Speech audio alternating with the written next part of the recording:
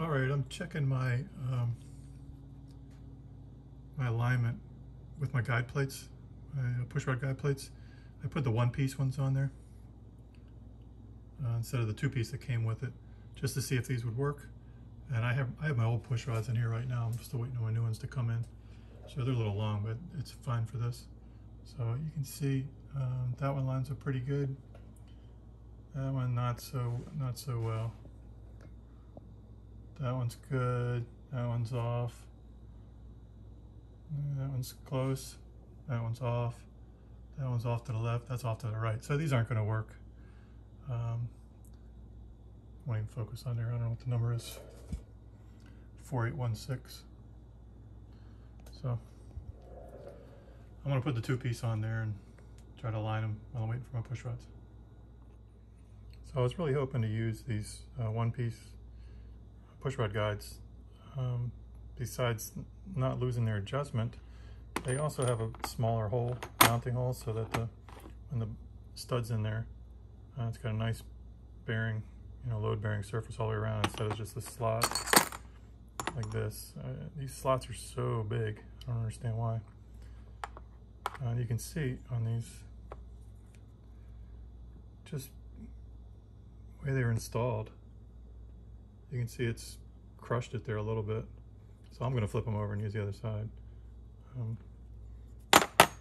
And when I ordered new studs, I wanted to get new studs for two reasons. One, these are kind of mangled here. Let me see if I can show you. So you see there on the left, there's a little piece sticking up. That's because it got gouged. It gouges right into that pushrod guide. And every single one of the bolts is like that. And these weren't even really that tight. So there's just a little sliver waiting to pop off right there. You can see it. So the new bolts are better for two reasons. One, they are 7/16 the entire length. These bolts, I guess just to save money, these are 7/16 at the bottom, but then they go down to 3/8. So they can flex a little bit more, I guess. But these, the newer bolts, the bigger ones, also have a larger head.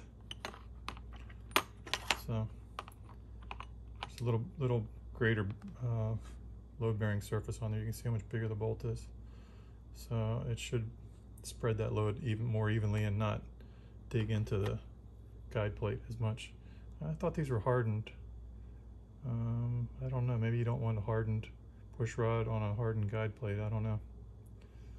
So, all right, I'm gonna line these up and get prepared for my new push rods to come in.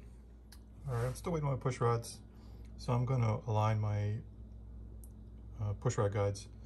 The one-piece guides just was not lining up at all, so I put the two-piece back on, cleaning the mating surface where it touches the head, and also cleaning the perch here, so that hopefully I get some kind of good stick on there so that they don't try to rotate, torquing it down. And I put some oil around the head of my bolt and some thread sealant. Doesn't need very much thread sealant on there because there's not a lot of clearance in between the bolt and the thread, and it just gushes out all over the place if you goop a lot on there. So anyway, you can see maybe down there, you can see where it goes into the intake port. So actually I could probably show you better here. Somewhere. There we go. So you can see it. Anyway. So I screw this in and then try to line it up as best I can. And I just keep moving back and forth between my wrench and the torque wrench because it tends to move a lot while you're tightening it down. And also I noticed the thing, maybe the stud, as you're torquing it, it leans to one side or the other while it's pulling down tight. So you think you got it lined up and you tighten it and it doesn't. It's not where you left it. So I just work my way across, sit on my box end here so that I can snug it and loosen it like that. And I'm keeping my rocker arms This is number 6 intake. And I gotta make sure that I have the rocker in there. And actually that one's upside down, so see, it's got a flat spot on there for the nut. So now I just push down on the back here and then just wiggle it back and forth left and right until I get it centered where I want. Loosen it, tighten it, and then take this back off, put my torque wrench on there, because you can't torque it with the rocker arm there. So it's a lot of trial and error, but I'm getting there.